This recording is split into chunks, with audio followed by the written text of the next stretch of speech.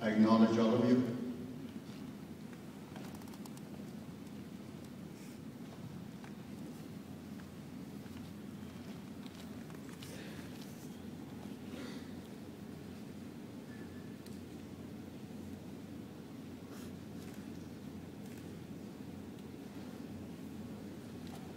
University now,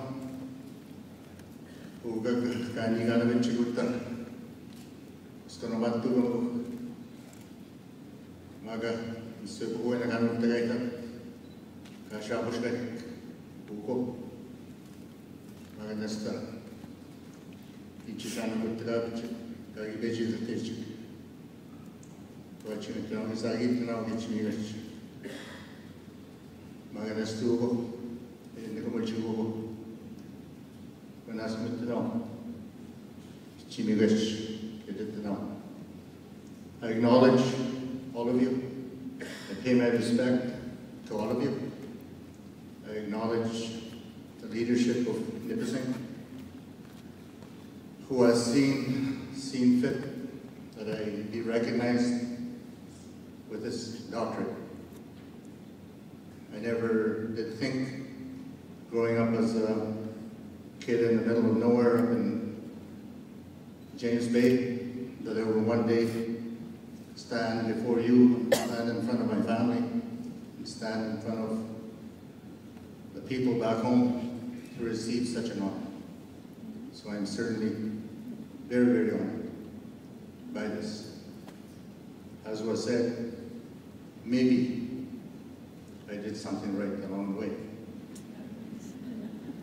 I'd like to acknowledge especially the family who's been mentioned here, but I will mention them again because it's important. Can't do anything without the support of your family, with being away from home, and all the stresses of work, that you can go home. And they're there. So I thank Sharon,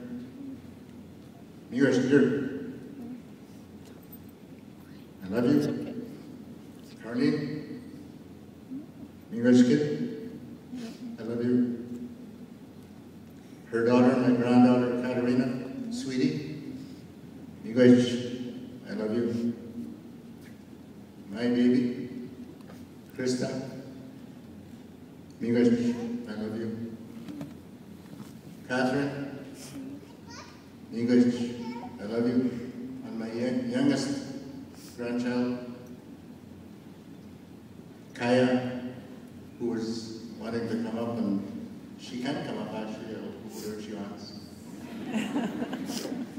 English, I love you. My niece, Caroline,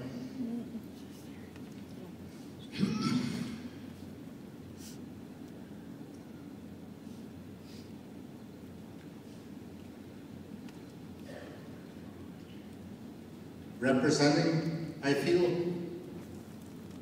in some way, your father, my late brother, Chief Reg Louttit. Thank you, Caroline. My dear sister, Jean. Representing my other siblings who are not here. Jean, I love you. My brother-in-law, Norman. Representing the brother-in-laws and in-laws here, Norm. I follow a little bit, and a lot. I don't tell you this, some of the examples you will I was only given 10 minutes, and I take 10 minutes just to say that, but it's important that I do that, and I acknowledge the leadership of Nipissing and my host guide. I thought they only had guides at goose camps and moose hunting camps, but John Long, Dr. John Long is my guide here today. It's me, John, Dr. John Long, and to Lori McLaren, who's done a lot to facilitate what's happening here. When my grandfather, Chief Andrew Wesley, met with the commissioners on the shores of James Bay back in August in 2005. I never knew my grandfather, but I feel I'm getting to know him by knowing a little bit about the historic relationship that exists between you folks in Ontario and Canada and us as Cree people through the James Bay Treaty, Treaty number 9. When you go home or sometime soon, just Google the James Bay Treaty or Treaty number 9, you'll find out, you'll see it, and you'll know a little bit what I'm talking about. When he signed that treaty, I would have never thought that over 100 years later, we continue to foster the relationship that he envisioned back then to today, 2012. That we, people as Canadians, Ontarians, First Nations, we got a long way to go. We've learned from each other, and we got a long way to go. And I'm looking forward to that continuing partnership with you. And think about it, that treaty laid that foundation. To the people here that are graduating, I understand there's a few hundred of you. Maybe one day you'll end up in our community along the James Bay coast. We recruit teachers, other professionals, especially teachers, to teach in our learning institutions. Maybe someday you'll be living with us. You'll be learning from us. You'll be part of our family. If you're looking for an exciting opportunity, check it out. If you like snowmobiling and canoeing and wide open spaces, check us out. A lot of people come and see us. When they thought that it would be 1 year to teach in our schools, a lot of people have stayed. Not for 2 years or for 5 years, maybe 10 years. Some people have married into our communities. For the educators who teach these people, hats off to you. You're seeing the rewards of your efforts. Education is important, and we strive for that as people. We strive for that as family members. I went to school through a residential school system, taken from home at a very young age. Little did I know then, through all what we went through that system, that some of us would emerge the way we do in terms of leadership and helping our people. But I'm very, very proud of that I was able to overcome that and do what I'm able to do, working with my people. You hear stories in the media, you hear stories across the country. Back in 2005 or 6, the community of Saskatchewan was in the front page news, not only locally but across the country, in terms of the water quality or lack of in their community. Myself and the chief back then, Leo Friday, made national headlines to bring attention to the government and to the people that not all is well. That the basic human right of water was something that we were struggling with every day.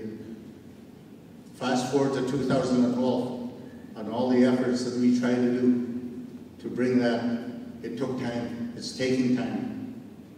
Finally, a bill is being introduced in the House to deal with that particular issue. So sometimes you fight and you talk and you try to do things. As much as you expect change right away, like next week, next month, it takes 4 years, 5 years, 6 years before you start seeing things change. Less than a year ago, you heard in the national news, you heard on your TVs, a community at Wabascat First Nation crying out for help because they were in a state of emergency, because they didn't have any housing, because people were living in tents. Some of the general Canadian population, and I'm sure nobody from here, were emailing me and telling me, get real, sheep. Get off your ass, what the heck are you doing? Honestly, I was getting 8 emails. And we're trying to make a difference because people who are hurting, people who are living in very poor conditions, and we're trying to tell a story so that one day we can have a good quality home, so that one day we'll live in good communities as well. We're not going to see any change in 5 weeks and in 5 months. Maybe these efforts again will take another 5 or 6 years before we see some change in terms of what we're fighting for today. It takes a long time, but we remain steadfast, we remain committed, we remain fighting for our people, because our people deserve it. And I'm looking to you as partners, just like my grandfather envisioned back in 1905, that we continue that path together, that we walk together, that we work with each other, that we understand each other, that I understand you, that you understand me. Reminds me of about a year ago. I talked to the Premier and I said, you know what, Mr. Premier, I want to talk to you about the treaty. I want you to learn about the treaty. When you're talking about us, we talk about the treaty, and you're probably wondering, what's he talking about? I wish you would forget about that. That's over 100 years ago. Just talk about real stuff today, you're probably thinking, right, Mr. Premier? I want to talk to you about that because I think you need to know what we're talking about. It took me a long time. Finally, he said, you know what? That makes a little bit of sense.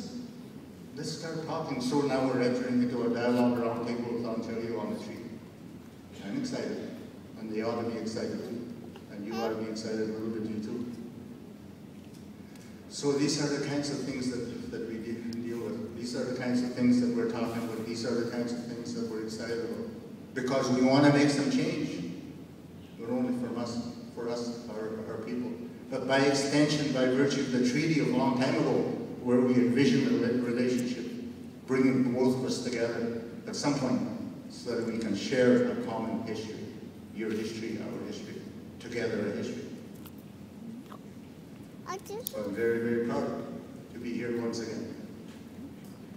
Not once again, because I haven't received a doctorate before, what am I talking about? Very, very proud to be here this one time. Like we would say in our language, Thank you very much. Nice to meet you.